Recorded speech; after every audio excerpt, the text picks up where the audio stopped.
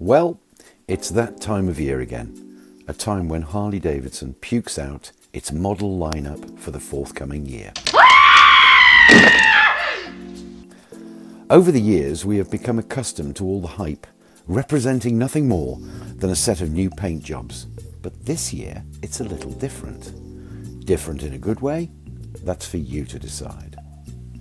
Astonishingly, for 2024, Harley Davidson brings us no less than 4 new bikes. Yes, you heard that correctly, 4 new bikes. There's a new Road Glide and a new Street Glide, as well as 2 new additions to their super premium CVO lineup.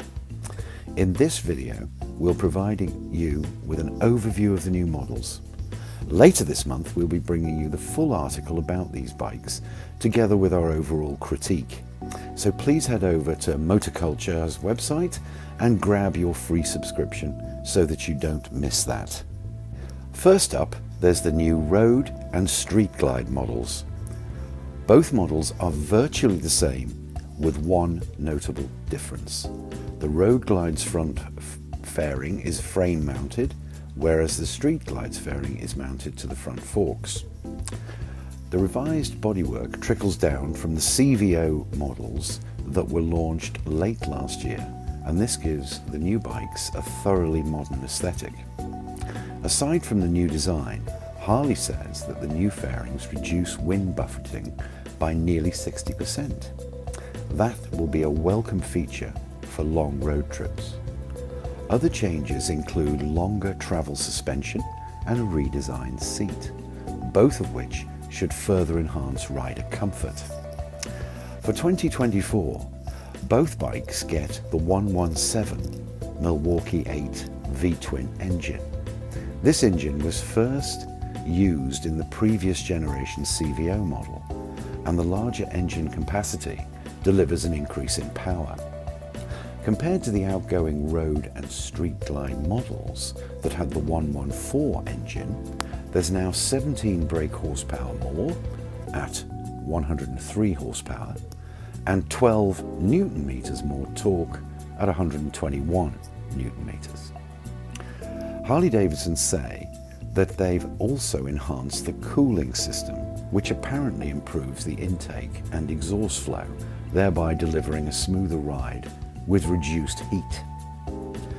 Other additions to the Road and Street Glides are 4 rider modes: Road, Rain, Sport and Custom, and an enormous 12-inch TFT touchscreen display.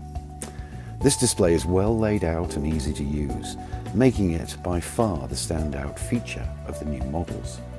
It even manages to make BMW's 10-inch TFT screen, as used on models like the R18 and the K1600, seem a little small. As you can imagine, this big TFT provides everything imaginable, including phone connectivity, satellite navigation, and multimedia capabilities. This being a Harley, of course, you also get a 200-watt music system with 2 fairing-mounted speakers. Let's be honest, it wouldn't be a Harley unless you could irritate the neighbours. Both of the new Harleys cost $25,999 US, which is a $4,000 increase on the previous generation models. Next up, Harley Davidson brings us a CVO version of their Pan America adventure bike. This is an interesting addition that's verging on utterly pointless. We have no idea who this bike is aimed at or why Harley Davidson decided it was prime for the CVO treatment. If this is supposed to be Harley's response to BMW's new R1300 GS, they have missed the mark completely. Where BMW brings us a whole load of technical, practical and functional enhancements for the world of adventure touring, Harley Davidson have done absolutely sod all to the Pan America, other than load it with a host of accessories from their catalogue and a fancy new paint job. This thing is not exactly hogtastic. In fact, it's nothing more than a pig with lipstick. Well done, Harley. Do you really think that cosmetic add-ons will improve the appeal of one of the ugliest bikes available on the market today, all while you disguise your complete lack of any ongoing development? When it comes to the price of the CVO Pan America, Harley have scored a monumental own goal. It costs a whopping $28,399 US, which is $8,400 more than the non-CVO model. Oh, behave. Yeah. Even allowing for all the added accessories, that's still a huge premium for a CVO badge on a mediocre adventure bike. Considering that a fully spec'd and far more capable BMW R1300 GS will cost you $2,500 less, the CVO Pan America makes no sense at all. Finally, we come to something that's actually rather exciting. This is the Road Glide ST, and it's been given the CVO treatment. This is a bagger with a high output version of the 121 cubic inch Milwaukee 8 engine. This bike actually produces 127 brake horsepower and a whopping 193 Newton meters of peak torque. Hello. Harley have also done a good job in reducing the weight of this bike. The CVO Road Glide ST weighs 12 kilograms less than the regular CVO Road Glide. With a more powerful engine and less weight, naturally the ST delivers a significant increase in power to weight ratio. But let's not get too carried away. This ST model is still extremely hefty at 363 kilograms dry.